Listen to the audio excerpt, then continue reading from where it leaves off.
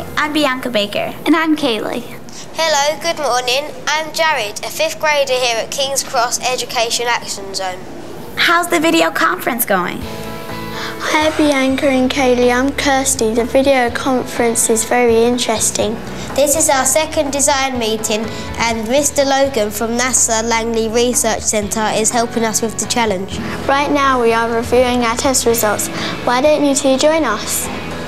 Looking at the test data, it looks like you've made some great improvements. Does anybody have any problems that I can help you with? Mr. Logan, this is Kirsty. The wheels on our car just seem to spin and the car doesn't go very far. This is where the redesign process can really help improve your model. Think about redesigning your car so that the wheels get better traction. You might try testing different materials for your wheels. You have to balance the amount of friction you get with the weight you add to your car. Sounds like it's time for redesign. Exactly. Let me know what you come up with. Until next week, be sure to keep track of all your data and your trial notes. What if we added balloons to the wheels? Would it add too much weight? I don't think so. Actually, I think rubber bands might just work. Sounds like a cool project, but what exactly is a mousetrap car? It is a challenge to build a car using a mousetrap as the only form of propulsion. Our designs will be judged on the distance the car travels. How did you begin? We began by following the design process. Our teachers gave us a mousetrap car kit like this one and some other materials to work with. We looked over materials and brainstormed ideas.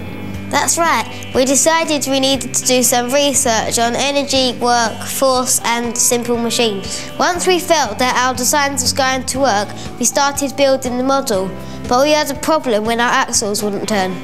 We had trouble with our axles too.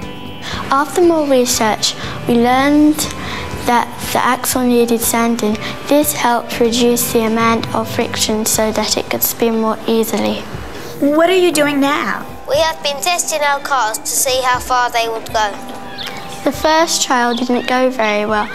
The car only went 1 meter. Our 2nd and 3rd trials weren't much better.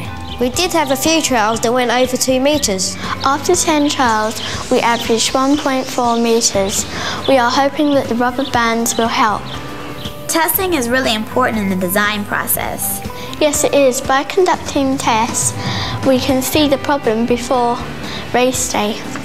Of course, the trials that were over 2 meters were done at home on carpet. That's it, the carpet added friction. In that case, the rubber band should create enough friction to increase the distance. Please excuse us, but we have to get to work right away. Thanks for all the information and good luck in your competition. Be sure to post your results on the Sci Files Kids Club website. We want to know how it turns out. We will. Bye from London. Bye.